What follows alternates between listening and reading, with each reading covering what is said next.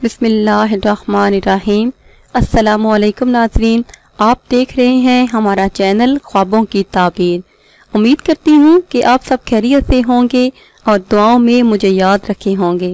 तो नाज़रीन, आते हैं अपने आज के टॉपिक की तरफ। मेरा आज का टॉपिक है कि ख्वाब में सूरह बaqara पढ़ना, सूरह बaqara की तिलावत करना।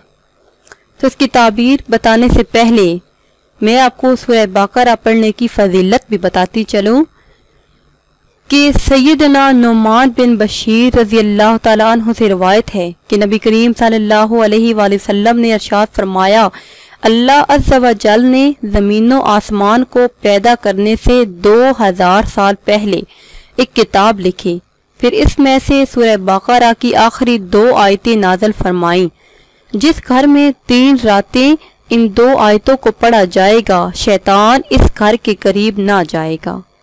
और दूसरी अहदीस मुबारक भी सुन लीजिए कि हज़रत सैयदना अबू ज़र रज़ी अल्लाह ताला अन्हु से रिवायत है कि आप सल्लल्लाहु अलैहि वसल्लम ने इरशाद फरमाया, बेशक अल्लाह अज़्ज़ा व जल ने मुझे अपने अर्श के नीचे के खजाने में से ऐसी 2 आयतें अता फरमाई जिनके ज़रिए सूरह बaqara का इख्तिताम फरमाया। इन्हें सीखो और अपनी औरतों और अपने बच्चों को सिखाओ। बेशक ये नमाज और कुरान और दुआ हैं। सुबहान अल्लाह। अब हम आपको ख्वाब में सूरह बaqara पढ़ने की ताबीर बताएंगे।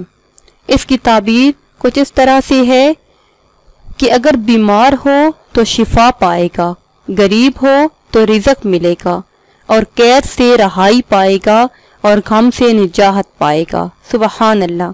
तो नाज़रीन, अगर अभी तक आपने हमारे चैनल को सब्सक्राइब नहीं किया तो पहले हमारे चैनल को सब्सक्राइब कर लें और बेल आइकन को दबाना मत भूलें ताकि हमारी आइंदा आने वाली तमाम वीडियो आप लोगों को मौसूल होती रहें।